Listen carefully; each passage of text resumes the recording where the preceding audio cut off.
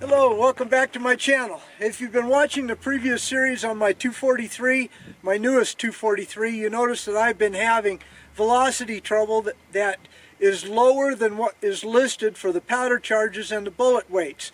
So today I'm testing the only way I know how.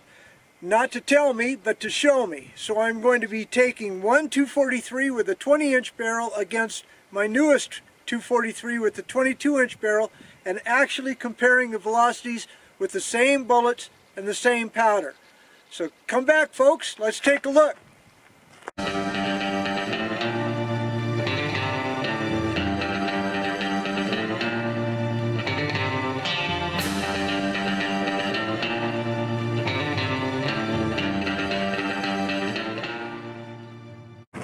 Okay, first up on the bench, for those of you that are new to the channel, is a 243 that I've owned since 2017. It is a Weatherby Vanguard Camilla. It was specifically designed by women, for women, at the factory for Weatherby. It's got a very high cheek piece, very lightweight, 6.5 pounds, 20-inch #1 contour barrel. It has a slight cant on the outside for women's anatomy. The high comb is also for women's anatomy. This is a very good shooter, but I have this rifle basically for any lady shooters that I have in my family and grandchildren that are just getting started, because the 243 is a real good starter type of caliber. Okay, so I already know what the velocity is on this rifle, but I'm not a just to tell you type of guy. I'm also a show you type of guy. So we're going to go ahead and shoot 3 shots of the 80 grain Sierra and the 100 grain Sierra.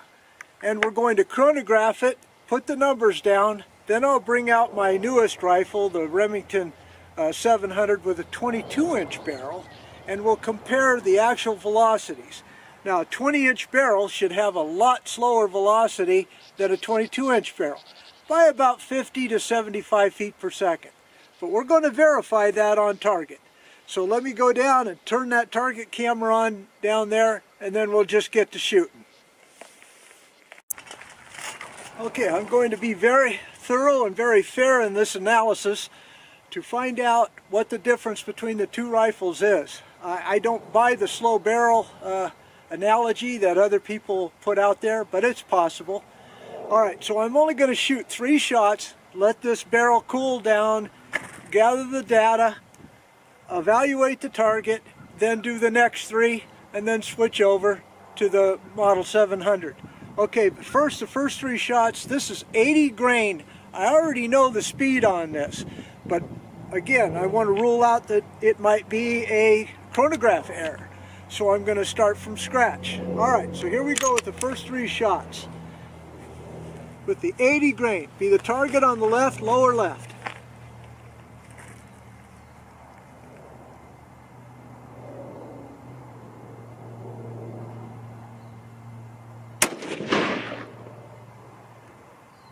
.32-36. That's a little bit faster than what I have written on the box, but it doesn't matter. Again, I want to be fair.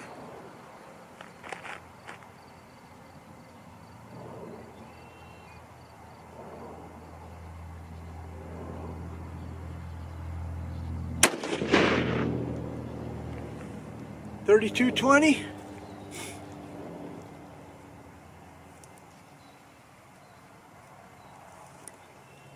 Okay, third shot.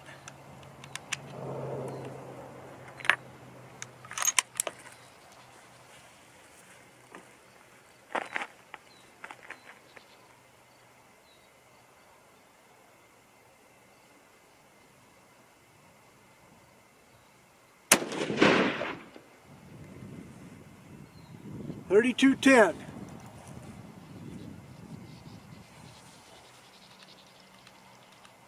Average, 32.22.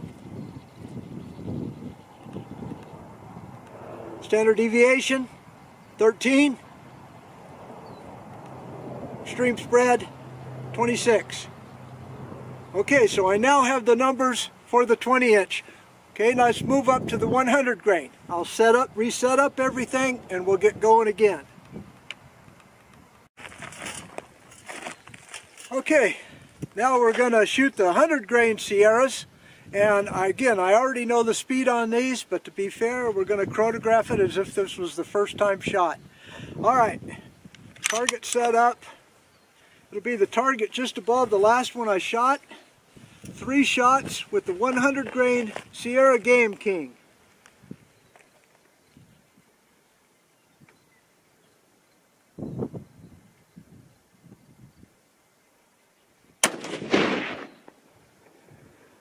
$29.39.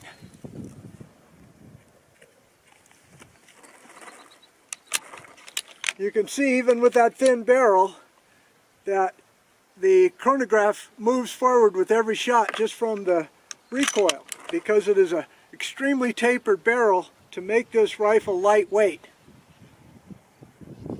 Alright, I'm not going to move it. Let's just go ahead and shoot.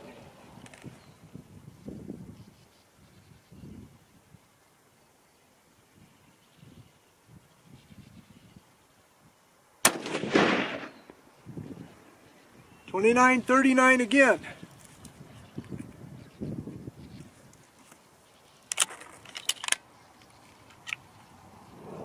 All right, third and final shot.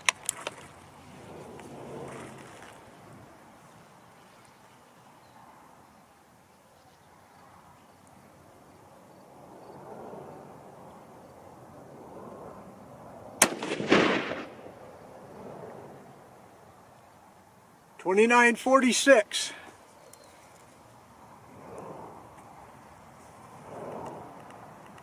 That's an average of $29.41. Keep these numbers in mind now. An SD of 4, excellent. Extreme spread, 7. So you can tell that I have previously worked up these loads for this rifle pretty well. We'll look at the accuracy here when I'm done. Okay. Chronograph is cleared off. Let's switch over to the 700, the Remington 700 next for the next 6 shots. Hang on. Okay. For those of you that are seeing this rifle for the first time, I've done 3 workups with this rifle since I got it. But basically, I'll just bring you up to date. This was a gift from my wife, who brought it from her brother, gave it to me for my birthday. This is a Remington Model 700 BDL with a custom stock, trigger work, fancy scope, etc. That I'm trying to really get tuned in because it was a gift from my wife. Alright, so I already have the 20-inch numbers from the Weatherby Camilla. Now it's time for the Remington. I'm starting out with the 80 grain Sierras once again. So I'm starting from scratch. No previous shots taken, anything. Cold bore shot, whole entire shot. Okay, so the 2 targets on the left were the Camilla. So just to the right of that, starting lower right, will be the 80 grain. Here we go.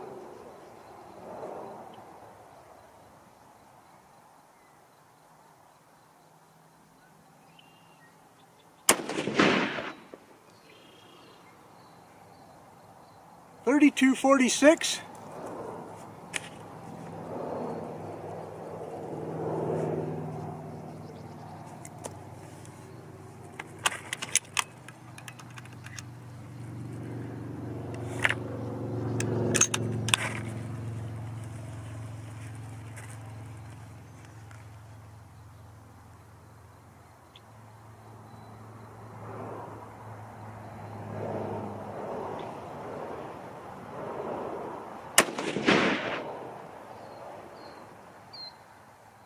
That one dropped clear down to $31.75.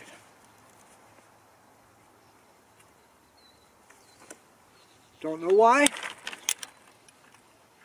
but that is almost a repeat of what happened the very first time I started to shoot this rifle.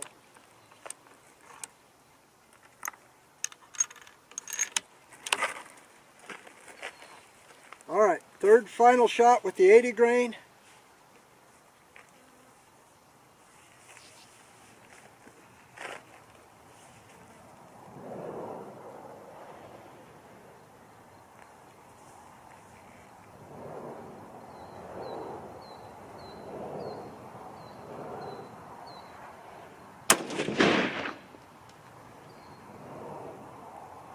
.32-14.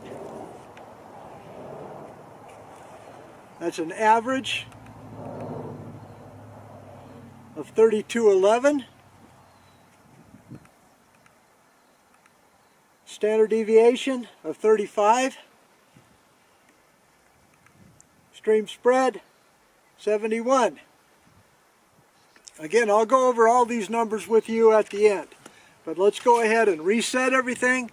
Next up is the 100 grain Sierras in this rifle. Let's see what happens.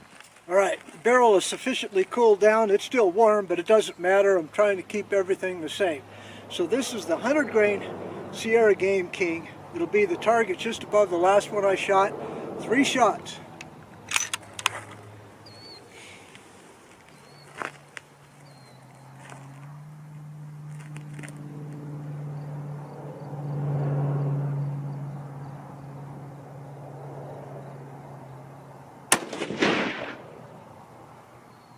$29.19.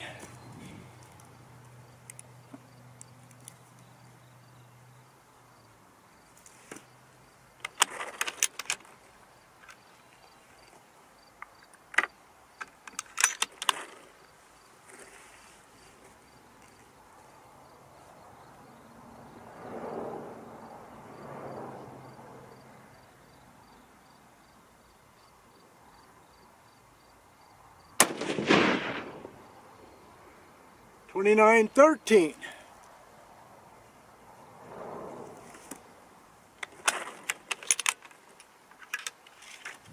Gotta love those Sierra bullets, I'll tell you. And these are our Game Kings, which are 100 grain is sufficient for deer. The 80 grain, they're the Sierra Blitzes. That's varmint cartridge claimed by Sierra. And I'm not going to go against them.